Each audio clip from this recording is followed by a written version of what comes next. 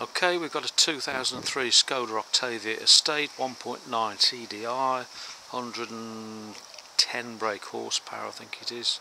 It's the red eye, and we've converted it to run on used vegetable oil. Can run it on new oil. Just go through a couple of the main items here. We've got a Perflex heated fuel filter. That's heated from the coolant, the engine coolant. We've got a small biotuning.co.uk heat exchanger, and we've got Teclamet, that's a purge valve, Teclamet 3-way valve, and we've got a Teclamet valve here which is fuel select. So basically I've taken out the what used to be the diesel filter used to sit here, and that was the diesel return, which I no longer use, and this is the diesel was the diesel fuel filter, fuel main supply. I put vegetable oil in the main tank, so this is my main vegetable oil supply from the main tank. I've got another filter I put in here. I've got a small tank in the boot which is full of diesel. This is the supply from the diesel tank, and underneath that I've got a little disposable filter for the diesel.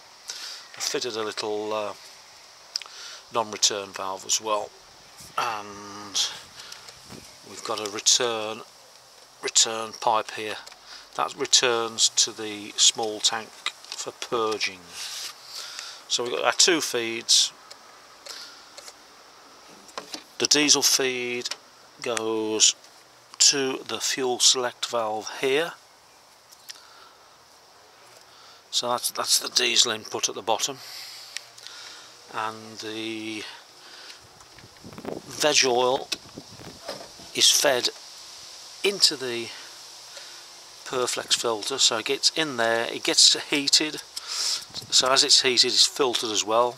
As it's heated, because it's warmer, it's easier to filter, and so the output comes here to the fuel select valve. So I've got fuel select, heated veg or diesel. Obviously when I first start that's not heated veg, so I'm running on diesel, and the output comes out here. So the valve is switched off, so that the default is diesel out through the T-piece here into the heat exchanger at the bottom, out of the heat exchanger, back into the Bosch fuel filter, out of the Bosch filter. That anything that isn't used comes out here and round to a T-piece into a loop, so it continually goes round and round and round that loop. And obviously it uses some fuel, so this is the feed which tops it back up.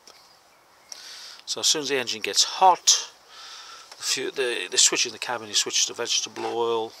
So now the warmed vegetable oil will flow here, out of here, into the heat exchanger to get heated up to 70-80 degrees, and into the Bosch filter, and then round in the loop.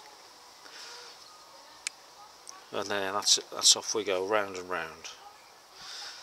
Once we're ready to purge and switch off for the night, or we're cooling down, we switch to purge, which opens this valve here, switching off the fuel select, which defaults back to diesel.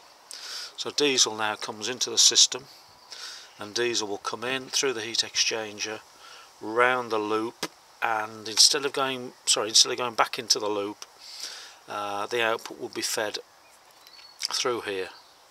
Normally it would go around here, but it's on the purge, it's here, and back through this pipe to the tank in the boot. I can run purge it for 10, 15, 20 seconds, it doesn't matter how long, because I'm just going back to the same diesel tank. So I get whatever vegetable oil is in this little loop will go to the diesel tank, which doesn't make much difference at all. And that's basically it. I've got a couple of power supplies. I've taken the power supply off the solenoid, so when the car is I don't know if you can see that, but when the car is switched on, that becomes live, and that will power a couple of things up. forgotten exactly which, but these are our wires that control the various purge or fuel select. I've labelled them up different colours, and there's a cable for the fuel meter as well. It all works quite well, or very well. It's my third car. Just take you around the back. In fact, I'll just show you the switch on off here. We've got this is available at biotuning.co.uk. I've fitted a 3-position switch, so when it's in the centre the LED is off, and that's running on diesel. We switch to the bottom position, the LED will go green, and that's now running on diesel. And I switch over to vegetable oil as soon as my gauge up here starts to read sort of warmish. I'll switch over to veg. When I come to park up at night, I'll just switch up to purge, switches back to diesel, and lets the diesel run through the system and back to the small tank. So purge 15-20 seconds, and the tank is, let's have a look at the boot. This is the Elegance model. Comes with a false boot, which is quite good, because there we have the tank fitted nicely away. We've got the return, and we've got the return's there, and this is the pickup tube, so the fuel comes out there under the floor. I'll just drill a few holes in the side and through the floor, so that will feed the fuel select valve, and when we purge, this is where the purging fuel comes back. So the diesel will go out of the tank, through the purging system and back, with a bit of vegetable oil. And then we've got I've fitted a sender unit which operates the gauge at the front, but you can see that's all neatly packed away. I think that's about veg or diesel. Normally take that to start, but there you go.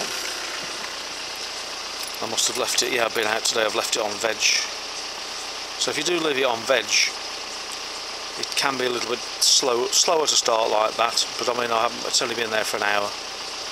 It starts up no problem, but if I left it overnight, it'd probably been a little bit hard to start. And if you keep doing that, you will damage something eventually. But once you can see the gauge working now, that's my little diesel tank in the boot. When we get to temperature, we just flick the switch, and that means we're running on veg. Switch off, that's diesel. Flick it up, that's now purging.